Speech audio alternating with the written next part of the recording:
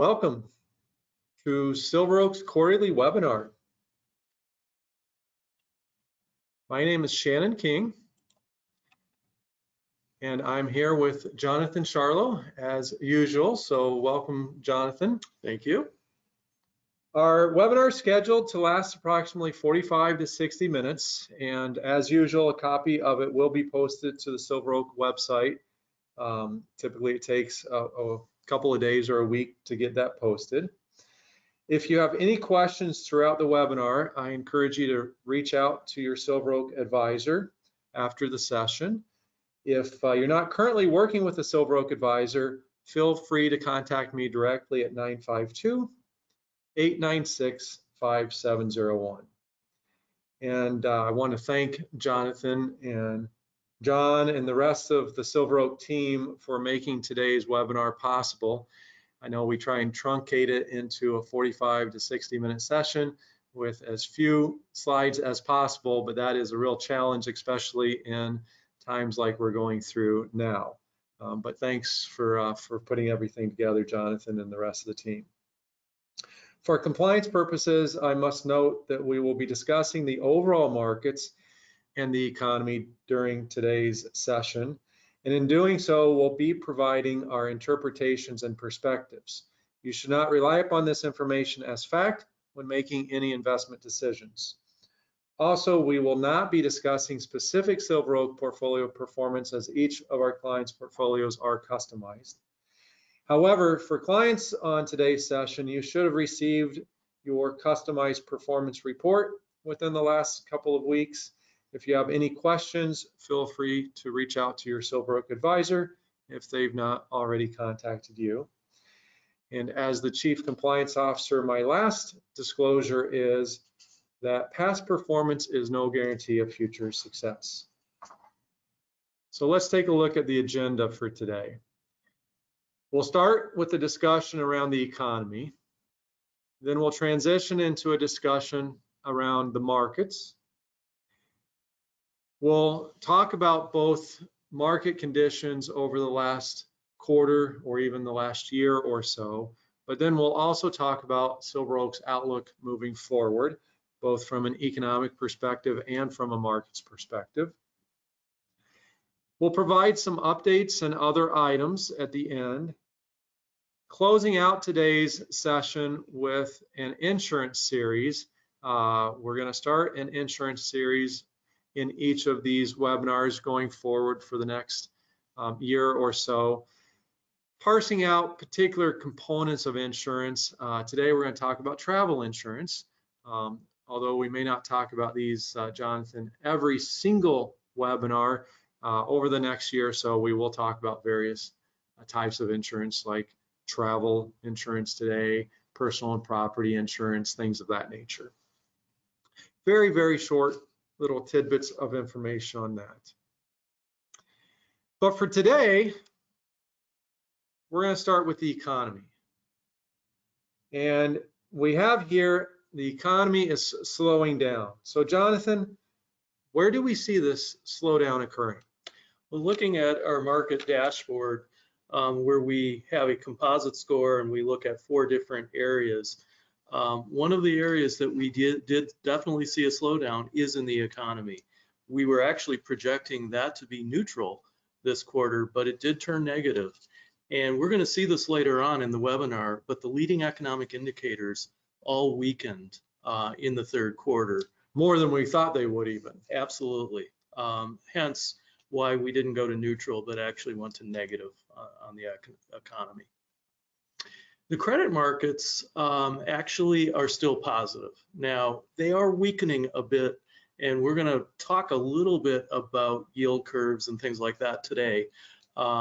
We are projecting this to be neutral next quarter. Valuations remain high. Now, we're going to show later in the webinar that they've come down and are a bit more reasonable. So we are projecting next quarter that to go to neutral. But the wild card will be earnings, and if earnings decline from here, that will be kind of a counterweight of weight to that. So we'll have to watch that. And then market sentiment still remains very, very negative. We're going to be talking about some of that later on. We are projecting that to remain negative in the next quarter. So putting that all together, the composite did go from neutral to negative in the quarter, and we'll show that actually on the next slide. Yeah, so on this slide, we'll see that 6-month composite dropping down. The current composite, if we look at the current, it's right now at 2.23, which is below kind of what we consider to be a threshold of 3.15. And the 6-month composite is now down to 2.55, which is below what we consider the threshold of 3.25. And that threshold really delineates kind of more positive versus more negative conditions. Now, that's looking at kind of a composite of information via the market dashboard. If we drill down into components, let's just talk about GDP. What is GDP doing? Well, GDP has stalled. Now, technically in the last 2 quarters, it has come down a little bit, but on a more positive note, we have completely recovered from the pandemic and kind of returned to that trend line. Now, for the 3rd quarter, the Atlanta Fed is estimating GDP now will be kind of in the high 2s. However, the 4th quarter and the 1st quarter of next year, the expectations right now are those could be slightly negative. So I guess with GDP stalling, what's happening with companies, both profits, and you made reference to earnings? Well, profit margins are declining. Now, admittedly, they're coming down from very, very high levels, but companies are being impacted by higher input prices. And there is, they're approaching that limit to price increases that customers will pay. Mm-hmm. And so as a result, we've actually seen those margins come down. And earnings? Yeah, well, with the margin outlook tightening, we are seeing earnings estimates come down. If we look at the top part of the slide, that black line is kind of the earnings growth line. And so that has topped out, has been coming down. Currently for the year, the expectation is it will be up about 5%. Now, earlier in the year, it was as high as 8 to 10%. So we're definitely seeing earnings growth kind of being ratcheted down. And that's kind of normal. I think analysts get in the beginning of the year a little bit optimistic for the year. And earnings so far this earnings season have been relatively good. Now we're right kind of at the beginning of the season, so we still got a lot to go through. Absolutely, and as importantly, if maybe more importantly, is really management's viewpoints on where margins are headed, prices are headed, and whether or not they will start lowering guidance again. Sure. Let's talk about housing because that is a big one. And as a matter of fact, in today's Wall Street Journal, they had reported that, of course, it was released in the last day or two, that existing home sales fell for an 8th straight month, the longest streak in 15 years. Sales of previously owned homes declined 1.5%. Outside of COVID, that's one of the lowest since 2012. So we're definitely seeing weakening here. And what you're showing on this slide is even affordability is now not looking so good. Right, with an increase in mortgage rates now to roughly 7%, with the price increases we saw during the pandemic, now they are starting to come down. But when you put that together, we're looking at the affordability at levels last seen in 2007, and then prior to that in the late 80s. So this is just a bunch of bad news so far. Surely there's something that is a little brighter. Yeah, we've definitely seen the labor markets kind of defy expectations and have been persistently strong throughout the year, including in the last month or so. So we've seen unemployment come down a bit more. We've seen Job openings stay relatively high. Now that's come down a little bit as well. We've seen wage growth come down a little bit. So this is one bright spot that we have seen in the economy this year. So, I mean, when you mention wage growth, it's good that people's wages go up. It's just we're concerned of the wage price spiral. Correct, and how that affects inflation. Exactly. Another bright spot has been consumers. Yeah, absolutely. We've shown this in the past, so I wanted to give an update. But if we look kind of in the middle of the screen, what we're seeing is the buildup in excess savings that occurred during the pandemic as people spent less, were at homes, we had stimulus payments. Now we've seen that start to draw down, and that's really what we're looking at on the right side of the screen. So we've actually drawn down a little under $1 trillion in that savings. We still have about $1 trillion in savings. And so that provides a good backstop for consumers. Again, if the labor markets aren't as weak as we've seen in past down years, that really puts consumers in a good shape to either continue to spend or in a recovery provide the firepower to start spending again. Sure. So as we look in total at our economic factors, you'll see that we have to the far right negative signs. Our US dollar indicator, the interest rates, and housing were all moved from the neutral column to the negative column. And we'll talk a little bit about pretty much all of these, or we've touched on some of them already, but the US dollar, that has just been at historic highs against just about every currency across the globe. Yeah, 20-year highs for the dollar. Now, that has impacted international returns, and it likely will impact US manufacturers as it makes it more expensive for them to export their goods and services. And on the far right, you'll see the two arrows pointing down. We decided to keep corporate earnings and credit conditions in the positive column, but the down arrows are indicating that sentiment is definitely shifting in those areas. While if we look in the neutral column, unemployment you just touched on, that's remained positive and sentiment is up. But global growth, the Eurozone, and monetary policy, although we did not shift columns, again, their sentiment is transitioning more toward the negative side. So the real big question here that I know I get asked a lot, and I suspect you do as well, is are we currently in a recession?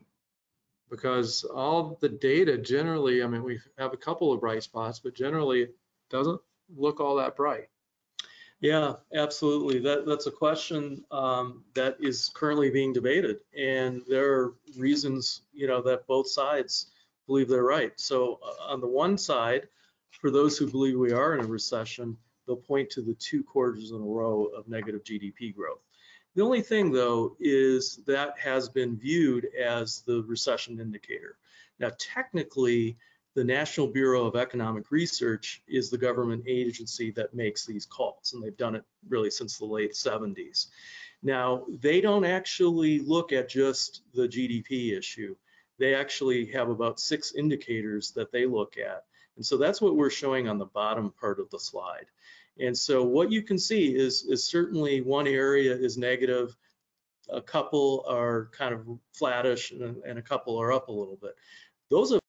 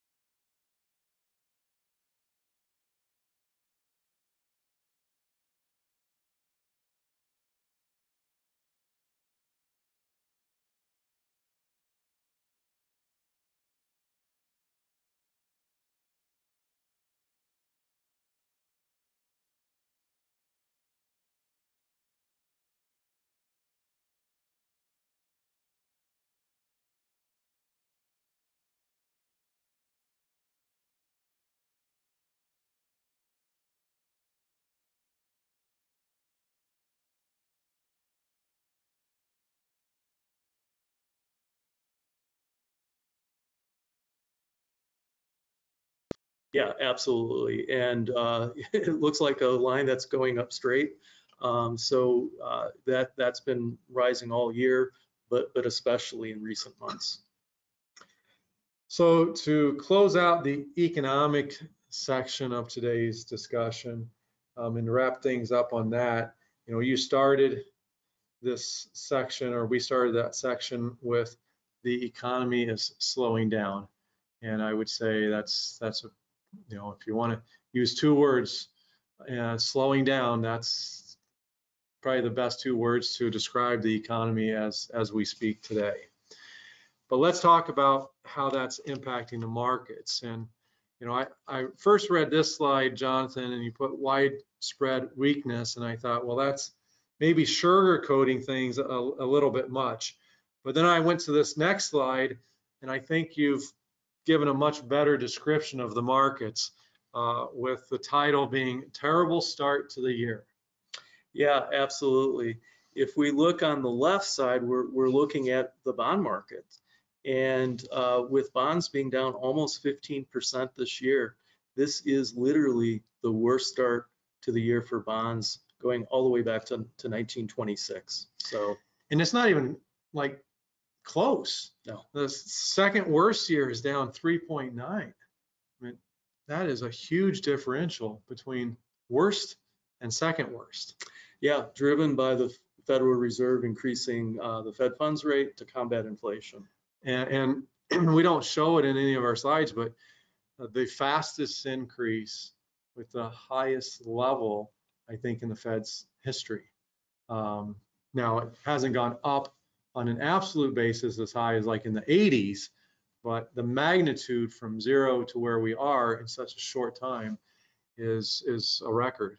Now, unfortunately, it's happening at a time when stocks aren't doing that well either. Right, absolutely. And so from that basis, they're down about 24%, which would be the fourth worst start for the year. But it actually is interesting that all 3 quarters of this year, we've seen negative returns for stocks and bonds. The last time that happened was 1931. Wow. So very historic. So when we look at the performance for the various equity markets shown here, not going to be a surprise based on our discussion that everything was negative across all of the equity categories, whether you're US, international, large cap, small cap, didn't really much matter. Year to date, obviously that trend has continued. Now that is, though, coming off of 3 really, really good years. So, don't get me wrong, it is a bummer to be down. And to be down at these levels, especially across both bonds and stocks, it's not pleasant. I recognize that, but it is coming off of 3 years of pretty exceptional performance. And of course, on this slide, we'll see the fixed income, commodity, and REIT performance. And for the quarter, across the board, negative performance, with really only commodities on a year-to-date basis being positive.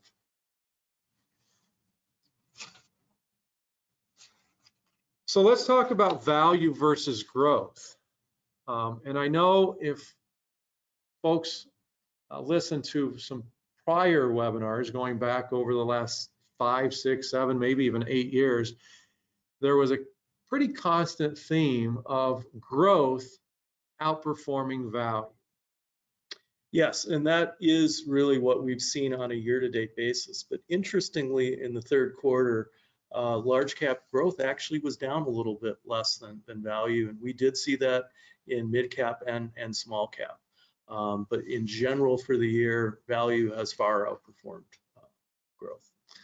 And the other thing to point out here, which I found a little bit interesting, there's not a big deviation, but if you look to the far right, in small cap generally was down less than mid cap and large cap in both growth and value.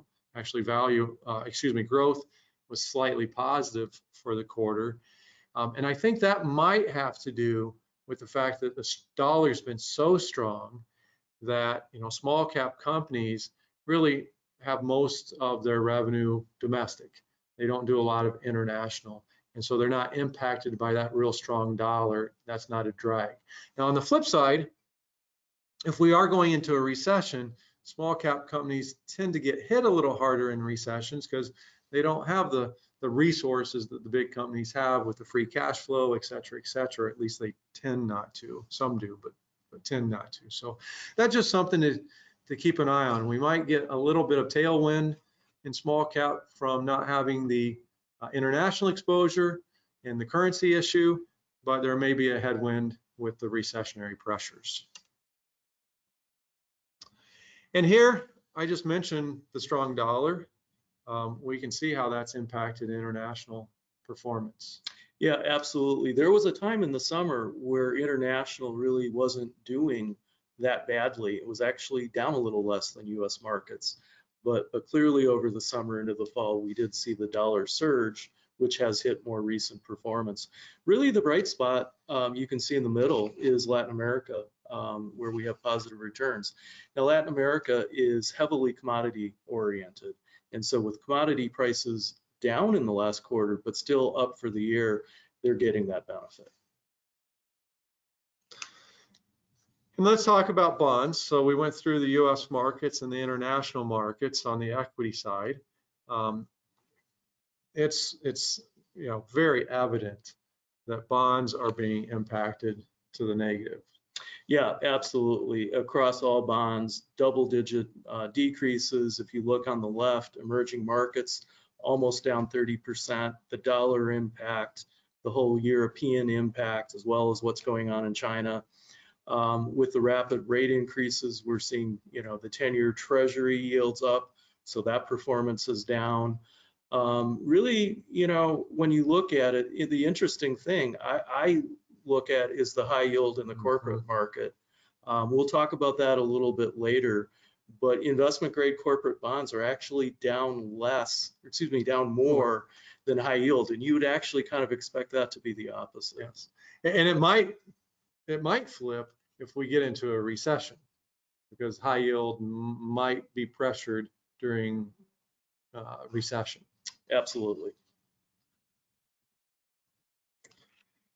So not to beat up on bonds even more, but I did find it interesting. This is the first time in history that core bonds have lost money over a 5-year period. Yeah, again, historic. Wow. Well, and I guess, we don't really have a slide comparing this, but we could look back in one of the prior slides to kind of get a sense of this. I don't want to be too hard on bonds. I mean, bonds are down. They're down at historic levels, but they're still down half as much as stocks. So, nobody, I don't think, expected bonds to be down as much as they are, but we do have to keep it, in relative terms that, yes, it's a bummer to be down, but still half as much or maybe a third as much in some cases as stocks. If we look here, though, what we're showing with this slide are various portfolios. So if you look in the left column, it's various portfolios with different allocations. The one that I just circled, it's the performance for an all equity portfolio.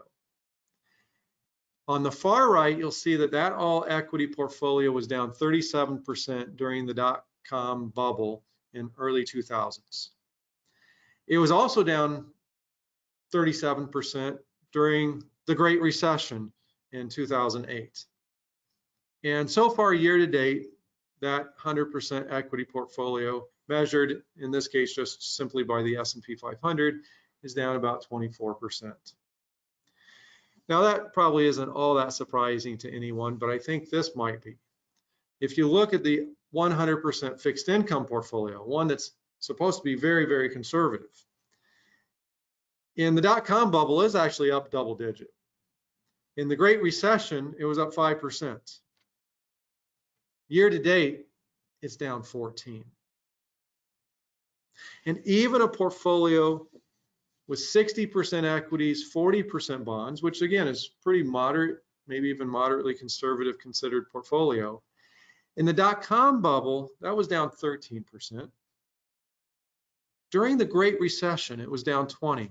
And remember, we don't call the Great Recession the Great Recession for no reason at all. I mean, it was a painful period.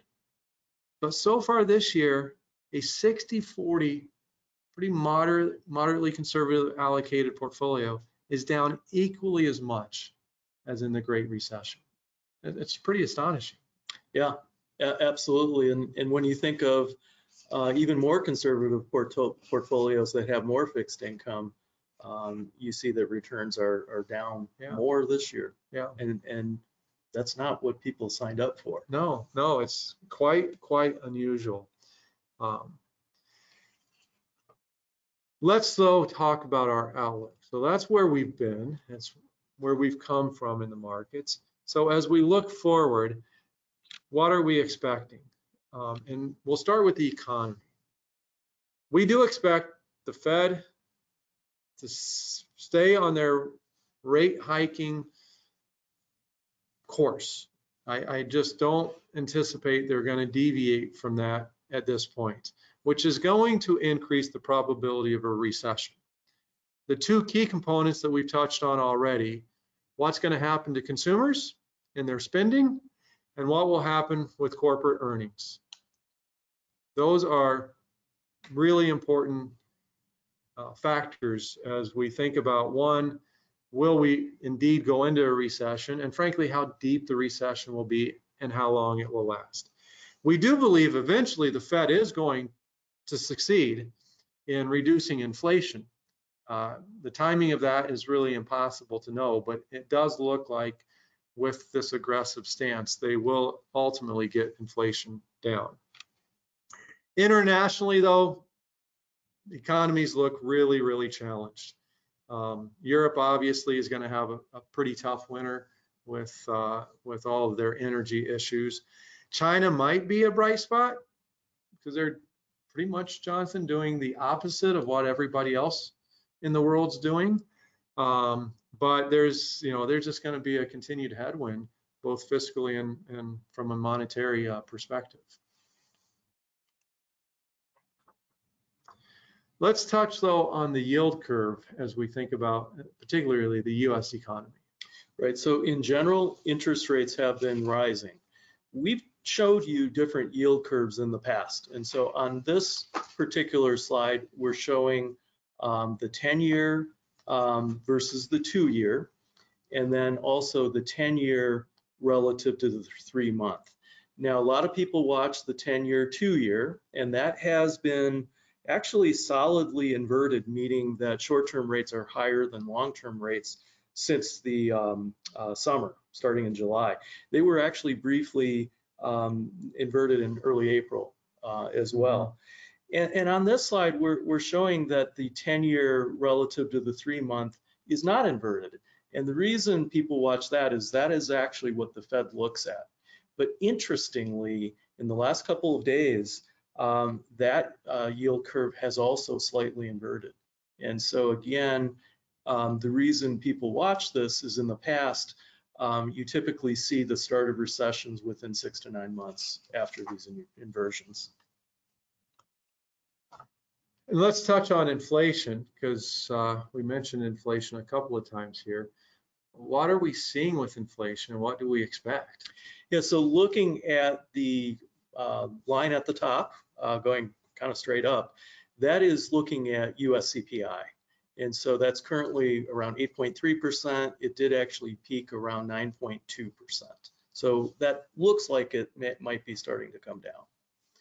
Now, in the middle, the purple line is consumer expectations as measured by the University of Michigan. And so that's come down a little bit, but consumers really over the next year are expecting inflation to be about 5%. And then the bottom, we're looking at really two indicators. One is the Fed, the Cleveland Fed. You know, their expectation is that in a year, inflation will be down to 2.4%. And then when you look at the gray line, That's at 2%, roughly 2%, 2.2%. That's looking at the bond forward markets. And so again, both of those are lower and kind of remaining more anchored. And that's important because if inflation expectations get out of control, that means that inflation will be more sticky. Yes.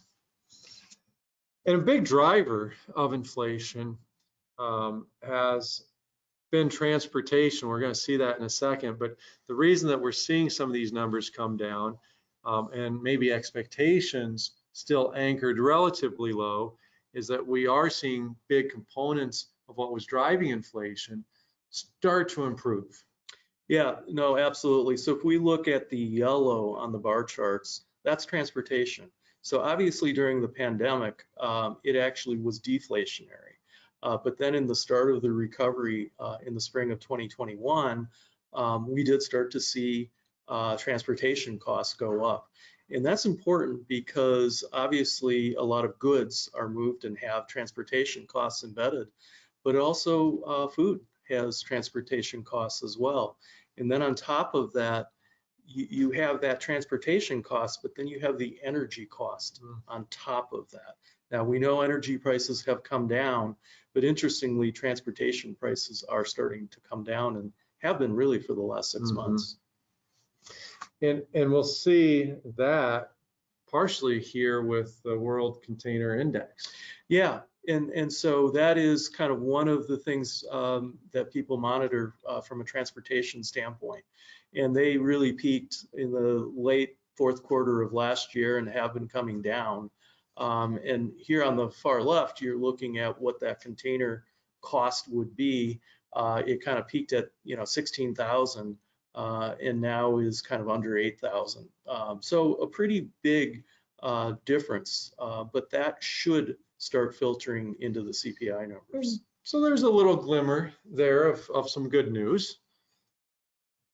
As far as our outlook regarding the markets, so we already mentioned from an economic perspective, outlook is still looking challenged. From an equity market perspective, we do think volatility will continue to remain in the system, particularly around any Fed announcement. I mean, it seems like anything that happens with the Fed, market reacts to. I just, as I was coming in for today's session, saw that there was an article in the Wall Street, I think just Wall Street Journal Online, that was just issued, talking about maybe a couple of the Fed members suggesting that they might not be as aggressive. And now I see the stock market's up 200 or 300 points, or at least it was 20 minutes ago. So I think the market's going to remain very volatile, especially around anything to do with the Fed. Remember, the next Fed meeting is November 1st and 2nd, which means on the 2nd, Jerome Powell will have his press conference announcing what they're going to do. And it's, I think, fully expected at this point, they're going to raise short-term rates another 75 basis points. But, those days are probably going to have just a lot of volatility. And then in December, I think it's December 13th and 14th, is the last meeting of the year, which again, they're expected to raise short-term rates once again. So just expect that volatility. Earnings growth, as we mentioned, definitely a swing factor. Valuations are looking better, particularly in value-oriented positions and international positions, although we have said the last year or two, international looks good from a valuation perspective, but they've still continued to struggle a bit. Yeah, who could have predicted that Russia would invade Ukraine? That would roil the energy markets, the agricultural markets, kind of put Europe in a really tough situation. And quite frankly, that's not even over for them at this point. And the strong dollar. I mean, absolutely. You said 20-year highs, and that's true on most currencies, but I think for the yen, it's actually maybe closer to 40-year highs. It's really amazing. But here's another glimmer of sunlight, and that is markets are forward looking. So even, and we talked about this last webinar, Jonathan, even if the economy hasn't yet started to recover, the markets typically recover in advance. So we always have to keep that in mind. And with that, as we mentioned, valuations are looking more attractive. Right. Now, valuation isn't really a timing tool, but really what we're saying is that valuations are really no longer the problem. So here we're looking at the S&P. It's trading at about 15 times forward expectations, which is now below the 25-year average. If we look at small caps and mid caps, they look actually maybe even a little bit more attractive. And as we mentioned, from a valuation perspective, international and emerging markets are actually even cheaper than the US markets against that relationship, but even against their own history. Well, and with regards to the markets being forward-looking, another important note to make is that consumers' sentiment is not a very good predictor of forward performance, or at least not a very good positive correlation, maybe negative correlation, but not positive. So here what we're seeing is the blue dots that are at the bottom of this chart. Those are periods in which consumer sentiment has been at a low point. So you can see from the circle that just appeared, October of 1990 was a low point. But then the next 12 months, the S&P was up 29%.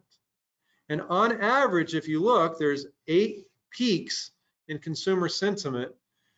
Those 8 peaks on average produced 4% return over the next 12 months. Whereas there's 8 troughs on this chart. The forward 12-month performance after those troughs was almost 25%. So it's almost, as I mentioned, an inverse relationship. So when things feel bad and people feel bad and they're expressing that sentiment, I wouldn't get too anchored in that with forward expectations of market returns. As a matter of fact, I might use it as a contrarian indicator. Exactly. Yeah. Exactly. The other contrarian indicator is inflation, and markets tend to perform well following peak inflation. Yeah, so here we're looking at different inflationary periods, and if we look at the bottom, the average stock bounce is 21%. The average bounce within bonds is 7%. Now, we do have one instance, July of 2008, where stocks did not go up, but bonds did have a nice increase. But the reason everyone's looking at inflation and what's happening to it is that the market very well may go up once people are convinced that it's coming down. Well, last quarter we talked about market bottoms and the economy and how markets tend to be forward-looking with unemployment so low right now, and the expectation that unemployment will go up.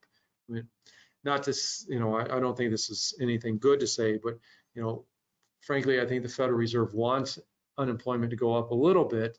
That's going to help cool inflation. But I think what we're trying to show here is that the markets can continue to go up, or can, I guess, begin to go up, but the news on unemployment still be somewhat negative. Yeah, absolutely. So we have 9 instances here, and in 7 of them, you see the purple line and the green line going up. And that's essentially the market recovering while unemployment is going up. And so everyone is thinking, well, if the labor markets are getting worse, that must mean the market is going to get worse. But not necessarily so when you look back at history. Good point. Good point. So we talked about our outlook on the equity markets. How about the bond markets? Because we did beat up on bonds quite a bit here. It's just been a tough year in the bond market. Again, acknowledging they're down a lot less than stocks though, but if a recession occurs, I would be very careful of having too much credit risk. Yeah, absolutely. We've kind of talked a little bit about high yield bonds. If we go into a recession, then obviously the fear of defaults and delinquencies goes up. And as a result, we might see those high yield spreads blow out to higher levels, which would mean that prices would go down. So you'd have negative performance. Or even more Negative performance. Yes. Yeah. Now we do actually, to that point, we expect future total returns to improve generally, maybe outside of high yield if we did have credits blow out. But our general thought is future total returns are expected to improve. And of course, yields have become much more attractive. And we'll see on this slide that returns do tend to follow yields. So the blue line being the nominal 5-year Treasury yield, and the orange line being the 5-year returns. And as yields go up, those forward 5-year returns coincide. And of course, as yields go down, the forward 5-year expected return also comes down. So with yields this year coming up, into that 4% level that we're currently seeing, we would expect returns to start following those yields, because we're starting again going forward at a higher yield. You're collecting that yield. And with higher yields actually comes a little bit more protection from further rate increases. So what we're showing here is if you started with a 10-year 0% bond and rates went up 50 basis points, you would see essentially 5% hit on that bond. If you start at a 4% yield and rates went up that same 50 basis points, it would actually not really impact the bond that much at all. And just the opposite, if actually rates went down, you'd see a nice little bump in the bond. Okay, so I know, people are kind of negative right now on bonds, but I would be careful to anchor in today's performance and expect that that is going to be what we see going forward, because that's not necessarily the case. Yeah, and in fact, if rates, meaning the 10-year Treasury, were to go up a little bit from here, looking at this chart, we wouldn't actually expect returns to be negative from this point. Right. So let's take a look at different bond yields.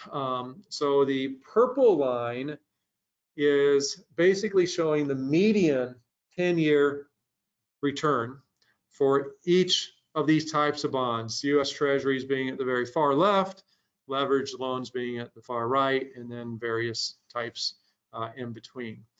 The diamond is showing the current yield.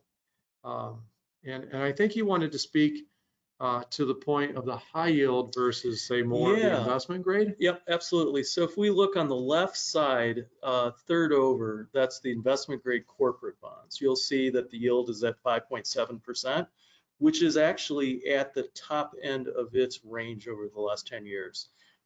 On the other side of the coin, though, let's look at US high yield, which is the second from the right. Its yield is at 9.7%. Which, yes, is higher than the investment grade corporates, but is still below its high-end range. And so again, if we slip into a recession and people become more afraid of delinquencies and bankruptcies, we could see the yield on high yields blow out to a higher level. And so further underperformance than from high yield. So again, we're not in a situation where you want to stretch for yield and take on more credit risk. Good point. All right, so with that, we're going to transition now into our SilverOak updates and other important items, as well as talking briefly about our insurance series and travel insurance. We can get through this, I think, relatively quickly. We have one really exciting news to report, and that is the 2021 tax season is over. Now, I know a lot of people think that tax season ends April 15th, but that's just not the case. It actually ends October 15th, or this year it was actually October 17th, since the 15th fell on a Saturday. So thank you for everyone that got your information in advance of October 1st. We had a couple of stragglers, but we try and get as many done as quickly as possible. And thank you to all of our team members that are involved in tax season and making it another successful year in getting the returns completed timely. As far as IQs, our investment quality scoring system, give us a brief performance update there, Jonathan. Well, absolutely. So returns across the board are negative, not surprising. On a relative basis, though, our value funds, I think, are doing better than our growth funds. Our international funds are actually doing pretty well. We've been spending time talking to our managers, understanding their positioning, but relative to a recovery and how they would do. And so we feel confident about that. As far as personnel updates, I'm very happy to announce we have 2 new team members, a new associate paraplanner. So Jeb, welcome to the team. It's great having you on board. And also a new tax manager, Kyle, just within the last week or so has joined us. So welcome, Kyle, as well. We look forward to having these new resources to help service our clients. And as we continue to grow, we'll continue to add resources. Year-end reminders, and oh my goodness, Jonathan, I can't believe we're even talking about year-end reminders. Time just flies, but as you're thinking of taxes, maybe you just got your 2021 returns filed. Never too soon to think about 2022 and keeping good tax records so that when February comes around and everybody starts, getting their 1099s, you can just slip them in your file and send them over to your tax preparer so that they can get started. If you haven't done a tax projection, highly recommend doing a year-end tax projection. One thing we try and avoid is any surprises, and we definitely don't like tax surprises. If we do your tax projection, you've probably already seen it. Frankly, we've probably done it 2 or 3 times throughout the year. But if you don't have a tax projection yet, I'd encourage you to get one. Watch for year-end capital gain distributions. Now, this is going to be less of an issue in 2022 as it was in 2021. Last year, abnormally high capital gain distributions because we came off with 3 consecutive years of the equity markets being up 20+%. I think 22, Jonathan, probably going to be abnormally low. That's what we're seeing so far. We haven't gotten every fund in yet, but that's the trend we're seeing. Consider tax loss harvesting. I tell folks there's only 2 things good that come from down markets like this. One, you have to have these markets in order for our capital markets to continue to function. If there was no risk or consequence of the risk, everybody just pile on and pile on and pile on. So this is part of capital markets functioning properly. That's not much, benefit though to me personally. So what's the other benefit? Get some tax benefits along the way, right? We believe in buy and hold, and we believe in long-term strategies, but we also believe in taking tax benefits when we can get them, and that's what tax loss harvesting does. Process year-end charitable donations, either utilizing low basis stock if you still have some low basis stock at a gain, and there are many portfolios that still do, or using your IRA required minimum distribution. The only thing I would say here is be sure to get these started in November. I think our operations team would be particularly happy with that. So we're not trying to rush on December 20th to process these things and crossing our fingers that they get done by the 31st. The IRS just issued some new limits. So gifting limits next year will be going up from $16,000 in 2022 to $17,000. The federal estate tax exemption is going up. And those that are collecting Social Security, you're going to get a pay raise of 8.7%. So congratulations to you. HSA contributions have gone up, but we don't yet know about some of these other limits. We would expect the 401k contribution limits and IRA contributions may be going up, but the IRS hadn't yet issued this data, and so we don't have the information quite yet. So Jonathan, with that, let's talk about our first session in the insurance series, and that's on travel insurance. And I know we wanted to touch on this because post-COVID, people are traveling now. And a lot of them are going overseas. And with the holidays coming up, I suspect that's going to be maybe even a bigger issue. So what does travel insurance cover? Well, it covers cancellation, interruption, and delay. You can get riders of cancel for any reason, which means that essentially we'll cover other things that don't typically get covered. Like maybe COVID too. Correct. COVID's not always covered. Absolutely. Baggage and personal belongings, 24-hour assistance, travel medical, which can be very, very important, emergency evacuation, accidental death and dismemberment. Yeah, and when I look at this, honestly, I think travel, medical, and the emergency evacuation, I mean, those are the ones, if I were going to buy this, that's why I would buy it. Those are the things that frankly, even if you could afford them financially on your own without the insurance, there is the added benefit that you've got an insurance company that this is what they do. And they have the resources around the world to activate if you had an emergency and needed to be evacuated. So if for no other reason, those are the ones I think worth considering this coverage for. Now the premiums can vary depending on the length and the cost of the trip, where you're going, where you're coming from, your state of residence, your age, what medical conditions you want covered, et cetera, et cetera. But there's really two interesting types, and one I find quite interesting. There's the single trip where you, okay, I'm going with the family to, Paris or to wherever, and I want the coverage for that single occasion.